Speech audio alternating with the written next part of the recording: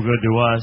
You can be seated. I'd like my wife to sing. She usually the best part of the show anyhow, so I'll let her sing. But man, is it good to have the Buxtons back home or what?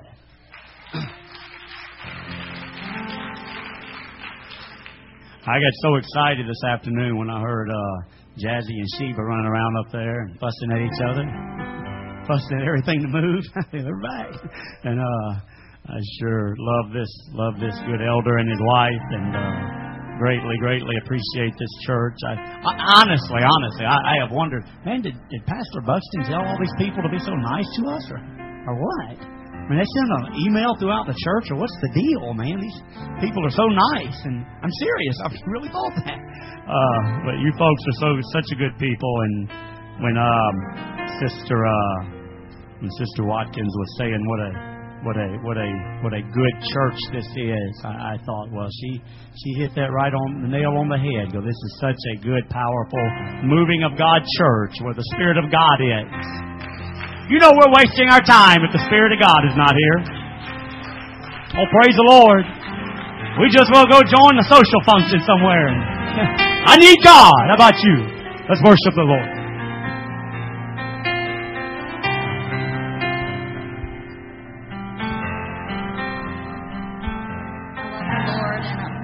For the Holy Ghost. I'm thankful for God's goodness in my life, and I've enjoyed our time being here at this church.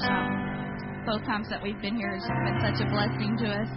But I'm thankful that I'm living to the Lord and living for the Lord. And like Brother Buxton was saying earlier, he was telling about the man in Peru. But God is faithful to us even when we don't know how things are going to work out. We can trust in Him and in His faithfulness, and I'm thankful for that.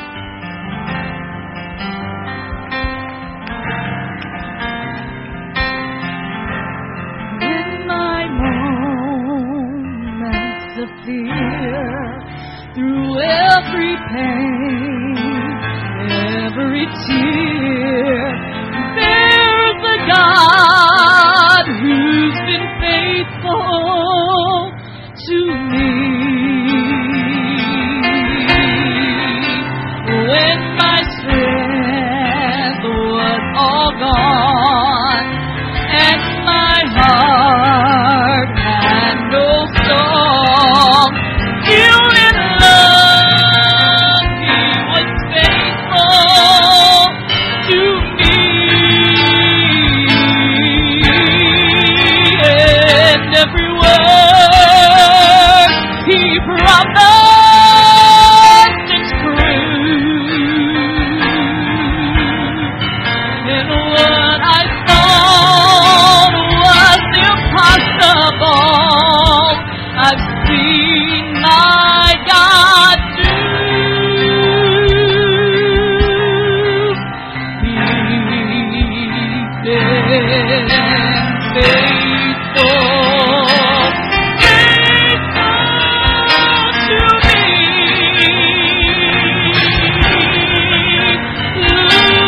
Looking back, His love and mercy is all I can see. So in my heart, I've had to question and even fail to believe your God was faithful to me. When my heart ripped away, the many times I could not pray, still my God, He was faithful to me.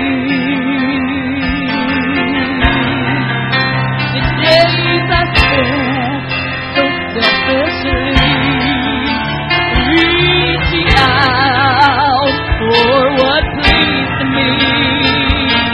Every time I come back, He's waiting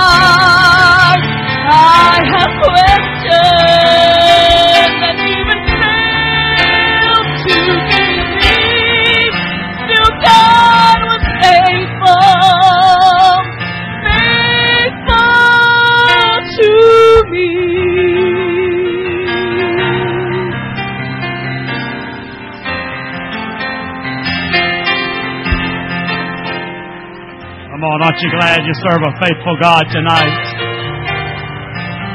His faithfulness, His compassions are new with every morning. Tomorrow morning you wake up, you're going to have a new plate of mercy and grace on your hands. He's faithful to us.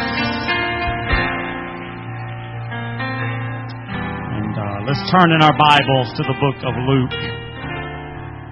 And, well, first let's go to Psalm chapter 63. Psalm chapter 63. And then we'll go to Luke chapter 5. Psalm 63, verse 1. And then Luke chapter 5 and verse 4. And I want to say how much we appreciate the Buxtons in this church and the local ministry and just everybody. And I mean that. Psalm 63 and 1, if you've got it, say praise the Lord. David writing, and he says, O God, thou art my God. Early will I seek thee, my soul thirsts for thee. My flesh longeth for thee in a dry and thirsty land where no water is.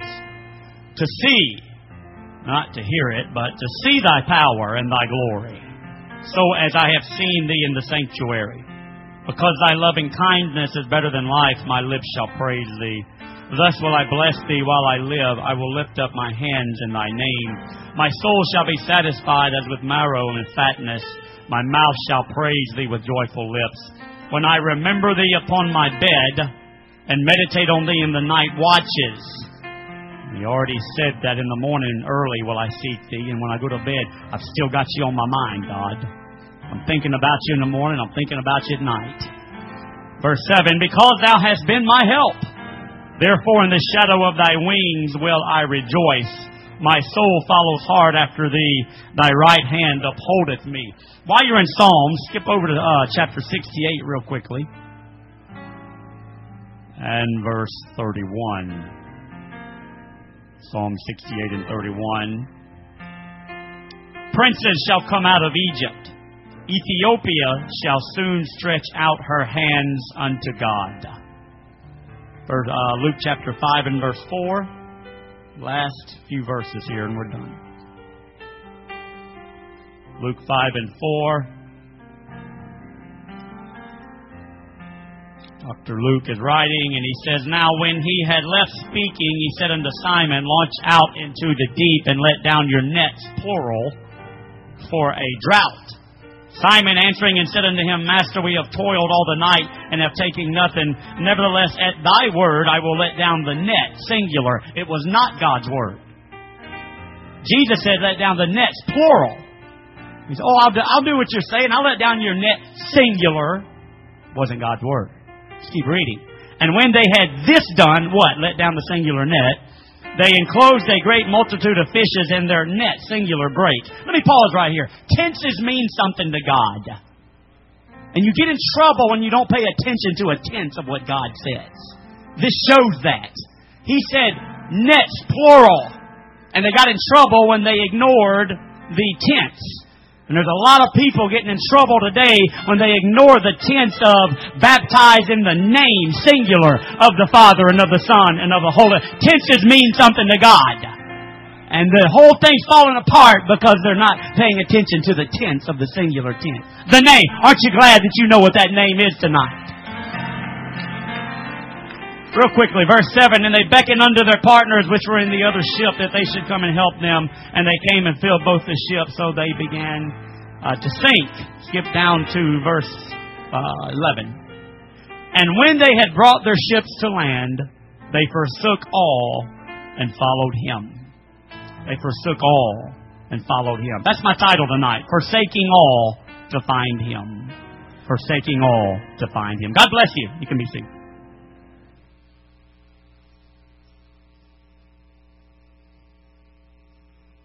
Some time back, I read a missionary's true recount of the early days of mass revival in Ethiopia.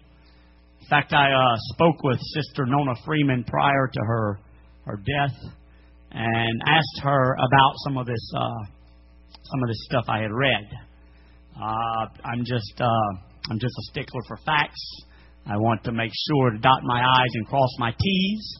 And so I spoke with her, and in her frail voice, she said, "Yes, Brother Perkins, every bit of that is true." She said, "I was there." She said, "Every bit of it is true." And we talked for quite some time about some of this stuff I want to tell you about. But this book goes into great detail of the origin and the roots of the revival. It chronicles the early Trinitarian persecutions and the attacks and the fires on the Jesus-name people, and how that God repeatedly and literally sent angels to protect and to deliver His people from house fires, etc., etc. On and on it goes, started by Trinitarians attacking the Jesus-name people. It tells of a man's conversion who is now in false doctrine and later went into false doctrine. In fact, I do not in any way, shape, or form consider this man saved to this day. He's completely backslid, in my opinion, and is in false doctrine. But I don't want to deal with that part tonight. I don't want to deal with that, though I could. But it tells of a man by the name of Teclamarium's conversion out of Trinitarianism and into the biblical truth of the oneness of the Godhead and Jesus' name baptism. Of course, again, this was prior to the doctrinal errors and deviations that he now embraces, which, again, I'd really like to address, but I'm just going to move on from that. I don't want to deal with that part tonight. But at one time, he was used mightily in those beginning days in the establishment of truth in Ethiopia. He would spend his days in prayer, Bible study, and fastings. Very often, he would pray through the night up until the dawn of the day. His wife at that time, Erkanesh, once fasted for 4 days a week for 8 months straight. She literally, thousands upon thousands of people have been baptized in Jesus' name, have received the baptism of the Holy Ghost, and seen the truth of the oneness of the Godhead because of their sacrifices and the outpouring of the Spirit of God. I'm going to tell you, revival costs something today, all right? Nobody's just going to tiptoe into revival. It costs you some days without food. It costs you some many hours of prayer. And this is probably, I dare say, the greatest, certainly one of the greatest revivals since the early book of Acts church. And many Trinitarians would receive stern warnings from God not to reject His name. For example, one night in prayer, Teclamarium's his testimony was that the Lord told him, again, long time ago now, but told him that he was to take the truth back to the churches that he used to pastor and to take Jesus' name baptism back to them. And so he did, and he went to a man by the name of Alaro's house one night and was talking to Alaro, and he said that while he was eating and talking to him, he began to exposit and expound upon him the truths of Jesus' name baptism. And this man became very agitated and jumped up from the table and said, "Look, because there's no lodging in this village tonight, you can stay here tonight. But in the morning, I want you to leave here," he said, "because I don't want to hear that Jesus' name baptism stuff around here." And so he told Teclamarium that, but what Alaro didn't know was that God had some more plans overnight while he was sleeping. And while he was sleeping, his testimony is that all of a sudden, in the middle of the night, that the great light shone in his room, and that there was a man standing in all white in the room, and he spoke to him, and he said, "Do not resist the life-giving message that you heard from Teclamarium tonight, nor stand in the way of those that would enter therein." The man fell on his face. He wept before God till 5 a.m. in the morning, and was beating on Teclamarium's door the next morning to saying, "Bring me down to the water and baptize me in Jesus." Now, I'm just telling you, if God be for you, who can be against you? In fact, Harry Sism, who was I think he was the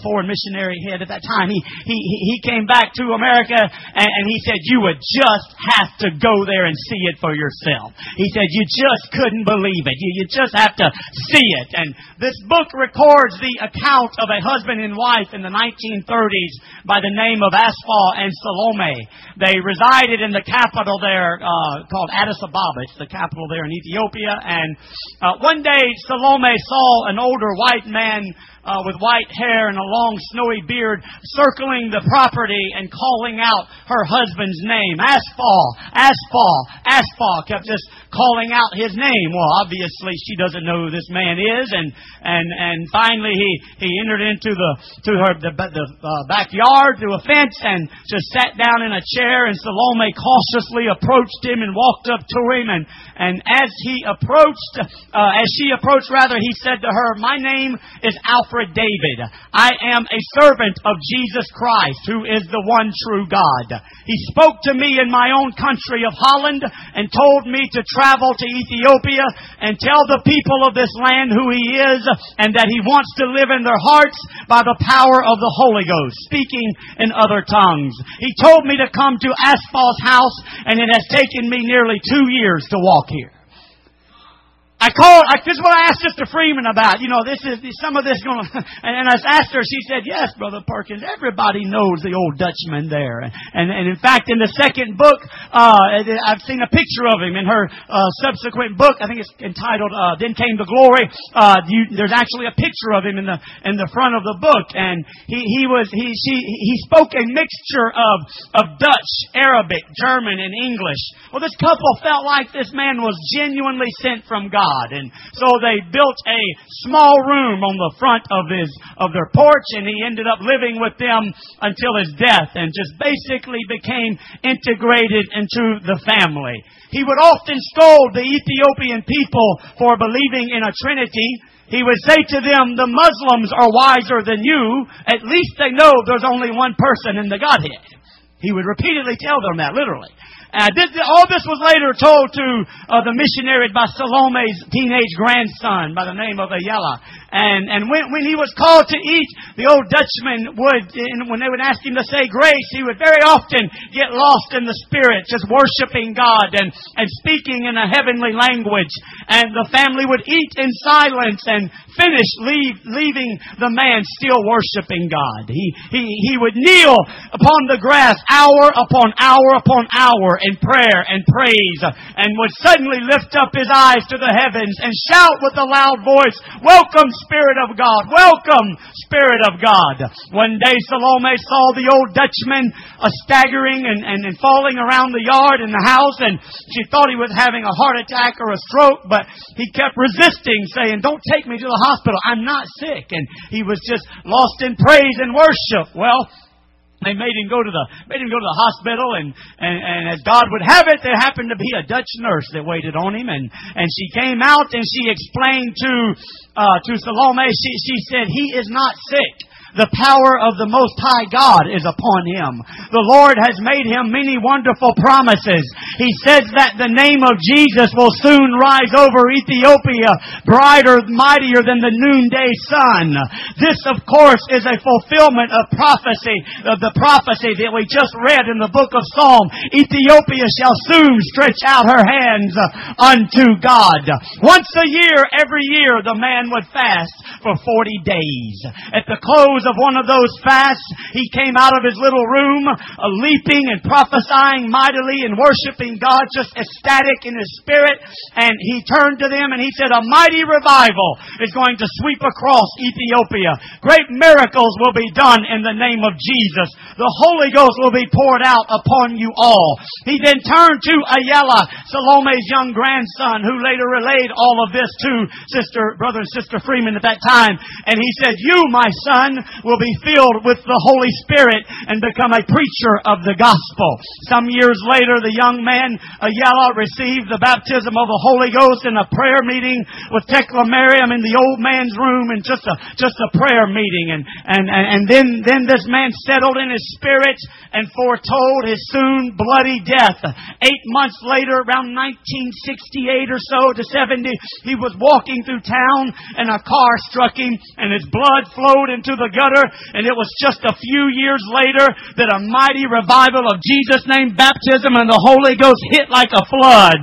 But what I'm here to tell us tonight is the great God of heaven used people that were willing to forsake all in order that they might find Him. I'm just going to tell us one more time, revival comes with a price.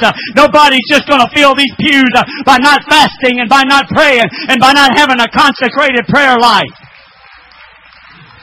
One scholar said it has yet to be seen what God can do with a man or a woman who was 100% committed to Him. I'm going to tell you that David was on the right track when he said, early will I seek Him. My soul thirsts for you, God. I long for you, God. I don't care, God, about this one's doing and that one. I just want you, God. You're what I'm after, God. I said it the other day. You know you can be loyal to the house of God and not be loyal to the God of the house. I'm going to tell you something. I need the house of God, but more importantly, I need the God of the house. David said, I want to see your power. I want to see your glory. My soul follows hard after you. Hey, look at what he accomplished. Look at how he was rewarded openly for his private consecrations. Slew the lion and the bear with his own hands by the power of God. The story of Goliath, the king of Israel, man after God's own heart, had many, many victories, furnished most of the gold and the silver for the temple, Solomon's temple. I'm just telling you that he was rewarded openly for his private consecrations. Well, I'm going to tell you where his great revival began was many, many, many hours all alone on a backside of a pastor somewhere, writing the book of Psalm and worship and praise to God, just one-on-one experience. And he understood the principle. In fact, I think he's the one that wrote it. He that dwells in the secret place of the Most High shall abide under the shadow of the Almighty. The Hebrew word for dwells means to remain. I'm just going to tell you it's more than church just 3 times a week. It's more than just going through the motions of Christianity and of Pentecost. But I'm talking about those that are willing to forsake all in order that you might find Him. You got to have a relationship with God. You got to find that secret place with God. And you got to stay there. You got to remain there. Not being super spiritual, but I'm just telling you, you need to have a private relationship with God. Abraham, boy, if you're going to find me, I got to get you away from all the crowds. Joseph, I got a lot of great things in store for you, boy. But first, I got to get you all by yourself. I got to get you away from the crowds. I got to put you in isolation. And you'll go from isolation to isolation because it's going to take an isolation. It's going to take an isolated private consecration, Joseph, before I'm ever going to use you in public. Let me just say right here, God never calls anybody to preach until He calls them to pray. And if they're not praying, I don't want to hear them preaching. Oh, praise the Lord, somebody.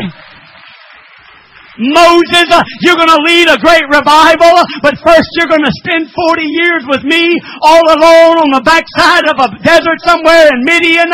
Jeremiah, you're going to find me all right, but it'll be when you search for me with all of your heart. I'm going to say it again. It's more than church 2 or 3 times a week. It's got to be in your heart. Man. Oh, God, can I just be transparent here?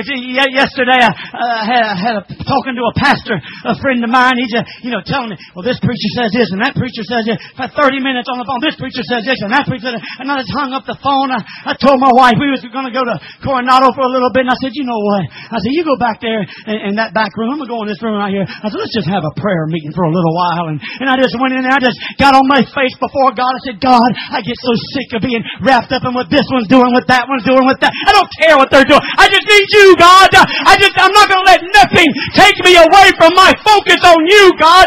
And people are so wrapped up in what this preacher's doing and that preacher's doing and what this one's doing. I don't care. I just care about you, God. I just need a relationship with you. I'm not going to let nobody or nothing distract me from my relationship with God.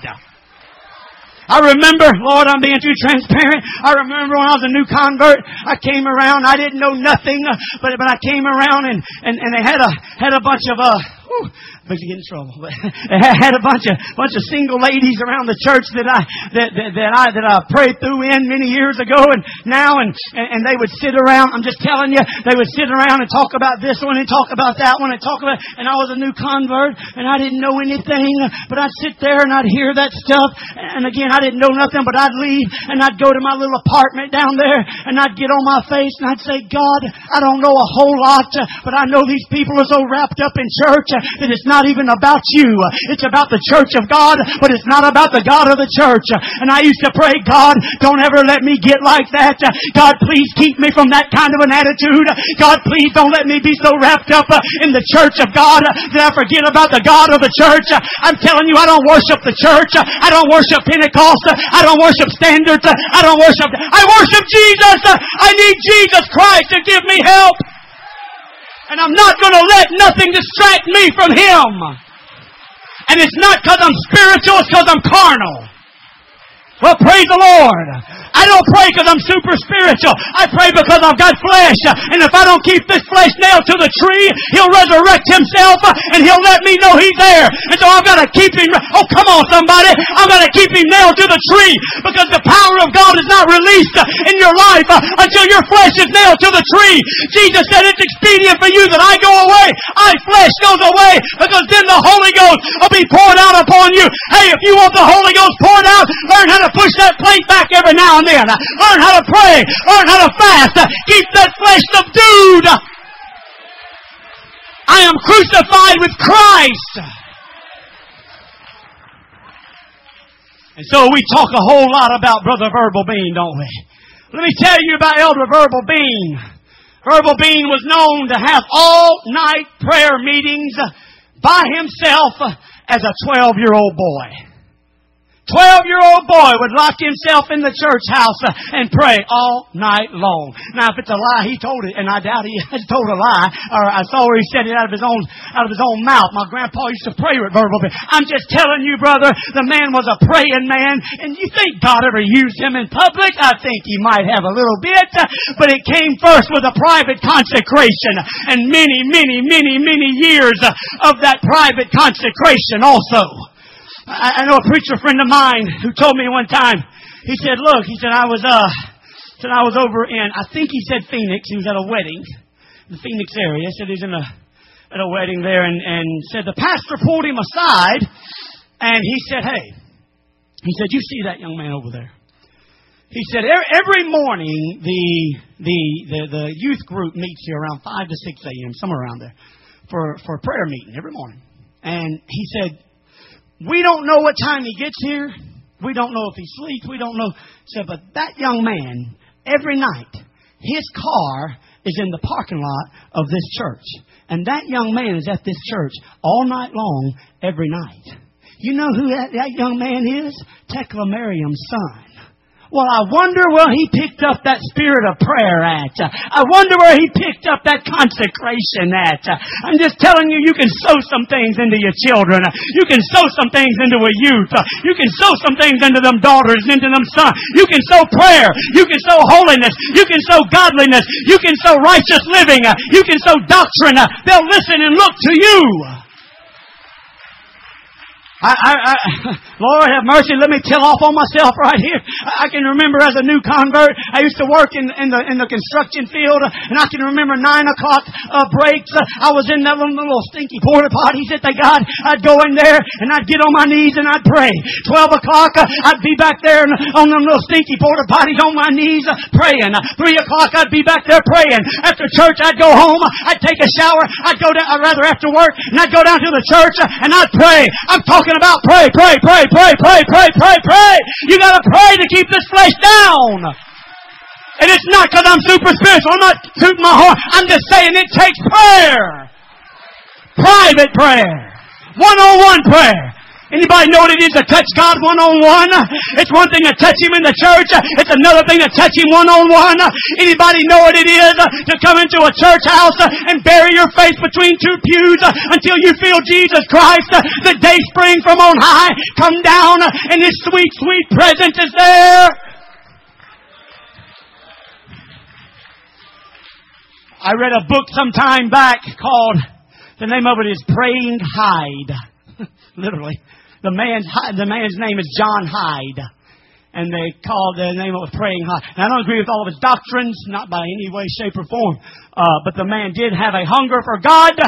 And let me explain that to you for a moment here. People say, well, how can God use people that are in false doctrine? Whatsoever amount of faith anybody wherever demonstrates in the Word of God, God will honor that amount of faith that they show in the Word of God. If they demonstrate faith in the gifts of the Spirit, God can use them in that. If they demonstrate faith in healing, God can use them in that. And if they just demonstrate faith in Acts 2:38, God would honor that too. But if they don't demonstrate faith in that, God's not bound by His Word to honor that. And so this man was hungry for God. And in the biography I read where that he was a missionary to India. And he was over there, and his roommate said, they were living and staying in dorms over there, and his roommate said that, he said one night, he said, I was up all night, and he said I was sick, he said so I was up. He said, and across the hallway was John Hyde's room. And he said, I noticed that every other hour of the night, John Hyde's that little coal oil lamp was coming on every other hour of the night. So I said, what in the world is he doing? And he kept looking over there, and every other hour of the night, his light would come on for a little while and it'd go out. And he kept looking. He said, finally, around 4 a.m., he made out John's silhouette. And John Hyde was getting up every other hour of the night and getting on his knees and seeking the face of God. Without the baptism of the Holy Ghost. Without being baptized in Jesus. I'm telling you, we're going to stand in judgment someday. And I don't want it ever to be said that somebody in false doctrine did more than what I did for God. And if they were seeking God, if they had a hunger for God without Jesus' name baptism and without the truth, brother, how much more ought we, to whom much is given, much shall be required. And we've been given a whole lot, and a whole lot's required of us. We've been given His Word. We've been given His blood. We've been given His name. We've been given His Spirit. We've been given holiness. We've been given a whole lot. And it's going to cost us a whole lot. I'm talking about forsaking all that you might find Him. I heard where Brother Jonathan Alvear told this story one time. He said that, of course, we know he was raised as a missionary on the streets of São Paulo, Brazil, over in Brazil, and said that he can remember when he was a boy, he said he can remember his daddy preaching on the oneness of the Godhead, and people would receive the baptism of the Holy Ghost sitting right in the pew where they were sitting. Didn't need no altar call. They just hungry for God, and God would baptize them with the Holy Ghost, just sitting right there as the Spirit of revelation would go through that building. Said he can remember communion services with people strewn out all night long on their faces before God. Wasn't none of this 10-minute stuff and a few crocodile tears and we're on the way out the door to watch the fireworks. Brother, they were on fire for God. They were hungry for God. And they would stay on their face all night long seeking God. Brother Alvear said he went back some years ago to see the building, that old storefront where his daddy was at. said that they have now torn down the building, said it's just houses, warehouse and construction equipment and so forth, and said that he sat there looking at that, said the locals came to him, and the locals told him that whenever they went in and began to demolition the building and began to tear down the cinder blocks off of one another, said that the people began to hear the voices of people weeping and of people praying and of people worshiping. Said it scared them half to death. They aborted the work. It took them 6 months to get anybody back in there to complete the work. I'm telling you, if the glory of God seeped into them walls over there, the glory of God will seep into these walls right here in Chula Vista, California, or in Texas, or anywhere God can find a hungry heart. God's no respect of persons, and what He did over there, He'll do for you. But sir, ma'am, it's in your hands. You got to stir up the gift that is within you. You got to have a hunger for more. Now we read in Luke chapter 5 where that his inner circle, Peter, James, and John, Bible said that, and when they had brought their ships to land, they forsook all and followed Him. What kind of a drawing magnetism did this man Jesus Christ have that they didn't even know Him, and He just walks by them and He says, hey, you follow me and I'll make you a fisher of men. And all of a sudden they just say, hey, I don't know what it is in this man. He wasn't just man, but he was God also. But they are willing to walk away from their profession, walk away from their careers, walk away from everything. Man, I never thought of this, but let me tell somebody right here, don't you ever put your job over Jesus Christ. Don't you ever put nothing above Jesus Christ. Don't put your schooling above Jesus. Don't put your job against over Jesus. Nothing. Hey, well, I feel led of God to go somewhere. You better check it out with your pastor first. I'm just telling you, don't put nothing above Jesus. And what was their reward? Well, I see a Mount of Transfiguration. I see them boys marching up that mountain. I see a little sweat, probably a few blisters here and there, probably a little blood every now and then from the rocks cutting them. Their aching legs. Understand now they're a long ways away from the crowds. They're a long ways off from frivolity. They're a long ways off. There is no choir now. There is no drum beat now. There is no organ now. There is no piano now. There is no church service to help them along now. It's just them and Jesus. They're just one-on-one with Jesus. And all of a sudden, the true tabernacle, which God pitched and not man, rolled back the veil of His flesh, and they peered into the Holy of Holies, and they saw what no one had seen before. But at first they had to get all alone with Him. First they had to be willing to forsake everything to get alone with Him. And I'm telling you, they saw Elijah, they saw Moses, they saw Jesus Christ roll back the veil of His flesh. But first they had to forsake everything. Oh, I hope I'm preaching tonight to people that is willing to forsake everything in order that you might sell out and find God totally. You just might catch a glimpse of His splendor. You just might catch a glimpse of His glory. There's no telling what He will do if you'll just let Him roll back the veil tonight. And in Matthew chapter 19, the Apostle Peter said, look, let me ask you something here, God. What's in this thing for us? We've forsaken all. We and followed you. What shall we have therefore? Is there anything in this for us? And Jesus said, let me tell you something, old boy. Everyone that has forsaken houses, brothers, wife, mother, and children and land for my name's sake shall inherit eternal life. He was saying, yeah, there's something in it for you. It's called eternal life. You'll be with me forever and ever and ever. I personally believe we'll see our loved ones again. I personally believe we'll recognize them. Peter and John recognized Moses, and they had never met Moses. But they recognize the saints of God. And if that's true of somebody they've never met, how much more will it be true of us here, of people that we knew, that we lived with, that we walked? Telling you, if you want to see your loved ones again, they're in heaven. You better hold fast to that which you've got, and someday we'll see them again. Someday, but more importantly than that, someday we'll see Jesus.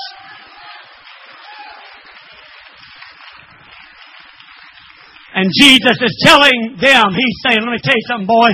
When you forsake all, you'll find me. But He's also saying, the closer you walk with me, the lonelier you're going to be. In fact, people will think you're strange sometimes. Might think you're a little eccentric. Might think you're even, maybe even appear a little bit rude sometimes. It's not really that. Understand, you're just going deeper into your own personal Gethsemane prayer garden. You're just finding that secret place of supplication and of lamentation and of travail, and the things of society and modernism stand in contrast to the mind of the Spirit. And you really don't care about running here and running there all the time. You really don't. I'm not interested in always good. You're just interested. You're like David, who said, "My soul thirsts for you, God. It's you that I want." You're like Paul, who said, Paul, who had the equivalency of 2 PhD degrees by the time that he was 25 years old. He said, "What things that were gained to me, those I counted loss for Christ, for whom I have suffered the loss of all things, and do count them rubbish that I might win Christ." You think Paul had a little bit of a reward for that private consecration? I seem to see a man called up to the third heavens who heard things he couldn't even come back to earth and even utter, because Paul attended upon the Lord without distraction. And I'm telling you, there are great rewards for a private consecration, for a man or a woman who knows what it is to get all alone with Jesus when nobody's looking, and they're not doing it for the pastor, and they're not doing it for their fellow believer, and they're not doing it for other saints, and they're not, oh come on now, but they're doing it because they have a relationship with Him. They don't get mad when somebody preaches against worldliness. Oh, praise the Lord. They don't get mad and feel led of God to go somewhere else because, it's just a little different around there. Oh, no, brother. They're sold out to God. You can't preach it too hard for somebody that's sold out to God. You can't name it and claim it too hard for somebody that's sold out to God. I'm just telling you, brother. The Ethiopians over there, I read this too. One thing that they try their hardest to get away from. This is where Techley kind of dropped the ball in many places, but this is one of them, is that they fight against disunity. Disunity. I was preaching a revival for Brother Brent Crosswhite in Nacogdoches, Texas, good friend of mine. And I was preaching a revival for him. I'll never forget this one day. Now look, I'm not one of these cats that hears from God every other day, all right? I'm just telling you, some people hear from God more than Moses did, all right? You're around somebody, the Holy Ghost spoke to me. I just, every time I hear that. But this one time, I was praying there one day, and I'll never forget this. I was walking the floor and praying, and I came around and he was in the old building at that time, and I walked around the corner, and I was just thinking about this. I was walking the floor, and I was praying, and I just had a fleeting thought that came across my mind, and it said, if the preachers in America would preach just as hard against gossip, discord, and disunity as they do against television, the American church would be a whole lot better off. I'm telling you, this old boy here is against television and Hollywood, but I'm also against gossip. I'm also against backbiting. I'm also against hatred. I'm also against malice. I'm also against bitterness, by which many are defiled. And I'm not saying that I'm exempt from it. I'm well aware of my weaknesses, but I'm telling you, brother, we don't have to, we're so focused on the external sometimes we'll forget the internal. Holiness is inside and outside. It's not just this. It's this, but it's more than this. Well, praise the Lord. And so I'm just telling you that the Ethiopians have convinced themselves. I read where Sister Freeman wrote this. They have convinced themselves that they can win at least, I don't remember how many souls it is. It's more than one, all right? I want to say it's like 100. It's way out there. They have convinced themselves they can win X amount of souls every week. Every week. They are just eat up with zeal when it comes to outreach. Truly humble people. Boy, there's a lot I want to say about true humility. Let me tell you something. There's a lot of times that pride comes draped in the garments of humility. You understand? There's such a thing as false humility. I want the real humility, brother. I don't want there to be no facade about me. That's one thing I like about this man and his wife. There is no facade there, brother. Humble people. And they could be proud and lifted up if they wanted to be, but they're not. I'm telling you, I want true humility in my heart. And these people are humble people, and God smiles upon unity and humility and clean, godly living. And some years ago, and I'm almost done, but some years ago, show you how God works. Some years ago, I remember I was on a longer fast, and nobody in the world knew this. Nobody knew about this. And been fasting all throughout the week. Broke the fast on a Friday day. Went to church that night. I think I broke it around noon. Went to church that night, a little home missions work in Mississippi. I walked in and just sat down. Good many people there. They had it going pretty good. And just walked in, just sat on the pew and just going to listen to the preaching of the Word of God. And the preacher got up and got to preaching. And while he was preaching, he walked straight up to me. And he said, man, I don't know much about you. He said, but when you walked in here tonight, he said, the Lord showed me your face and said, His faithfulness is rewarded. And not nobody in this world knew I had just broken up that. Brother Perkins, you're lifting yourself up. No, I'm not. I'm trying to show you that what God does in Brazil and what God does in Ethiopia, God can do in America, right here among us. We hear about this stuff somewhere else. Oh, well, that's over there. No, He can be right here if you want it to be. If there's a hunger in your heart. I'm trying to bring it to a landing, but we've heard about the great Azusa Street revival, Azusa and William Seymour and all of that. Well, I don't know if you've heard this or not, but William Seymour, without the Holy Ghost in Louisiana, was a praying man, hungry man, just hungry for God. He was just hungry for God. His testimony is that after much prayer, that one day the Holy Ghost spoke to him audibly, he says, and said to him, after many years of praying, 5 hours a day. He would pray 5 hours a day.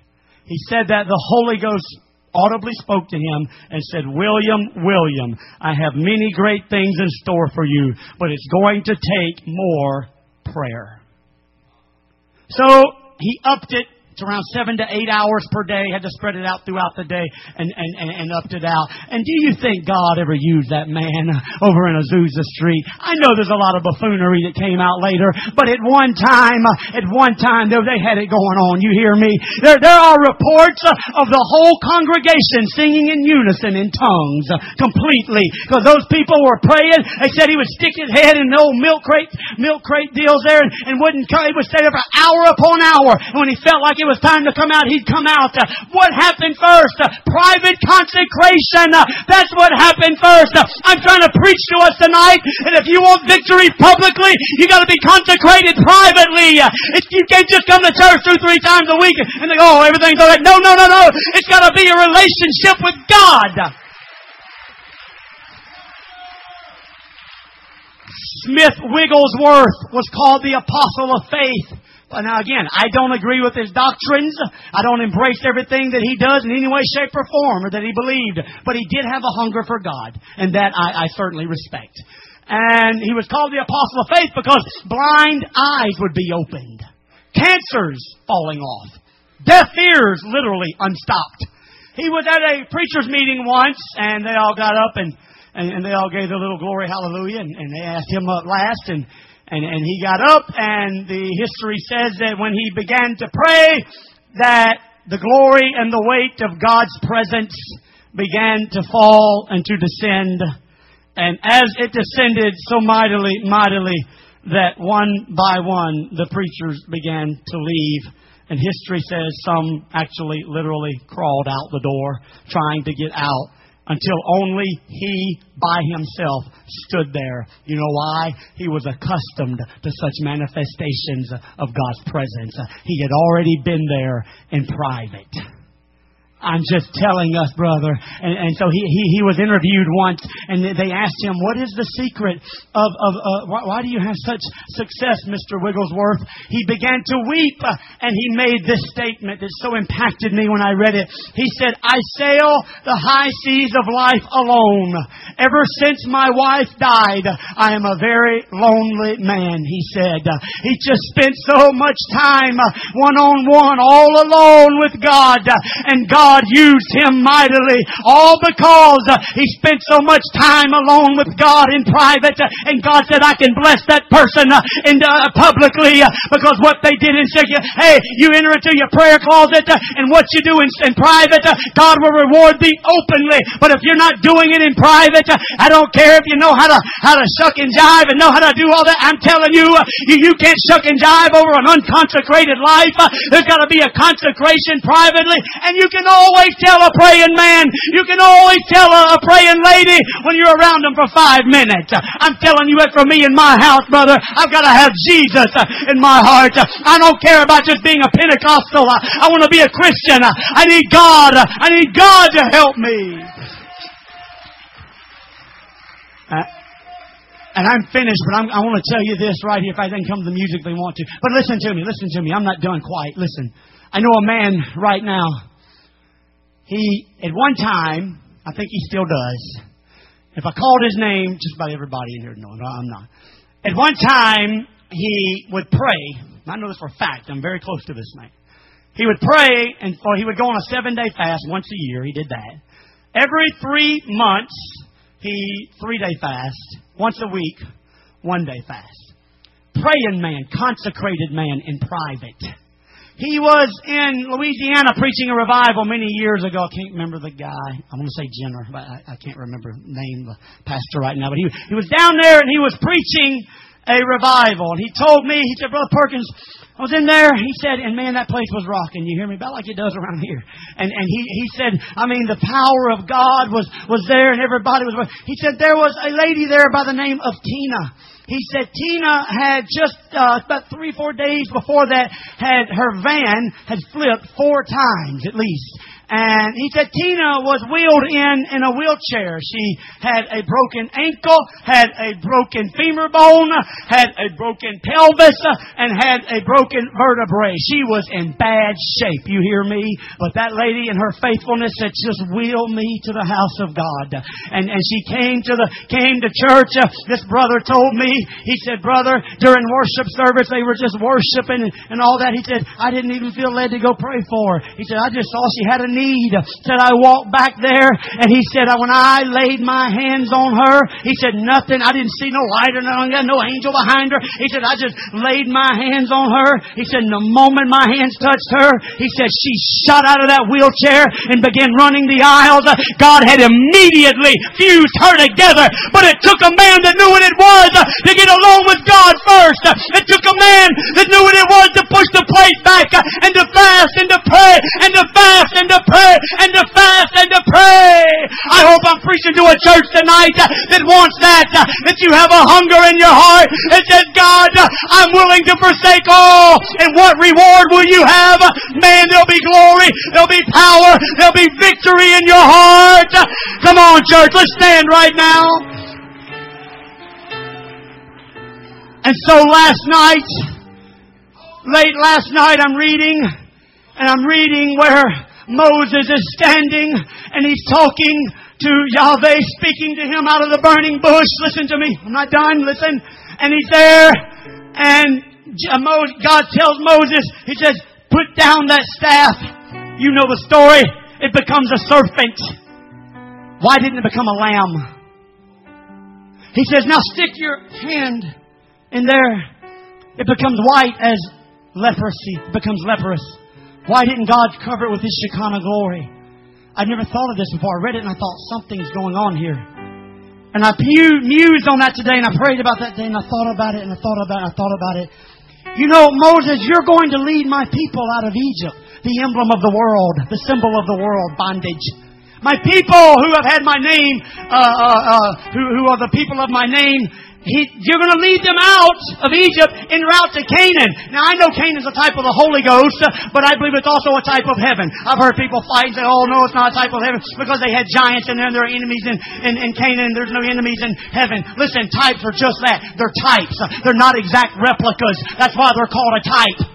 Praise the Lord. And so, Canaan, a type of the Holy Ghost and a type of heaven. And Moses, emblem of Christ. Moses, you're going to lead my people out. And Moses, I'm not going to turn this staff into a lamb, but I'm going to turn it into the emblem of something that's going to cause you fear and trouble. The Bible said he fled immediately whenever it became turned into the serpent. And then God said to Moses, pick it back up. Moses, this trouble that you're facing en route from Egypt to heaven, this trouble that you're going through, you can trust me through this trouble, Moses. Moses, take out your hand, put it in there and take it out. It's not now going to be filled with glory. I don't want to give you the impression, Moses, that everything's going to be hunky-dory on the way from Egypt to heaven, on the way from Egypt to Canaan. There's going to be trouble. There's going to be things that cause you fear, Moses. But Moses, put your hand back in there, boy. What I'm trying to teach you, Moses, is that you can trust me when you're on your way from Egypt, from the world to heaven. And what things were written beforehand were written for our admonition, for our learning. And I'm telling somebody tonight, you can trust Him on the way from Egypt, on the way from this world, in your journey to heaven. He'll meet you there. He does not remove the trouble, but He makes sure to go through the trouble with you. Moses, I'm teaching you to trust me, boy. And if it was a lamb or if everything was fine, Moses, wherein would you learn to trust me? Let's lift our hands right now, can we? Come on. Anybody willing to forsake all tonight? Oh, I know it's a Tuesday night Bible study, but I wonder if there's any old Dutchmen in the house tonight. Is there any Pauls here? Is there any Davids here? Is there any old Dutchman from Ethiopia willing to come away from everything? You're willing to forsake it all? The hem of your gown, and I have felt. Come on. The leading of your hair. Just going through the motions is not going to get it done. But today, my eyes God, it'll be worth everything to see your face, to see your glory. Come on, church.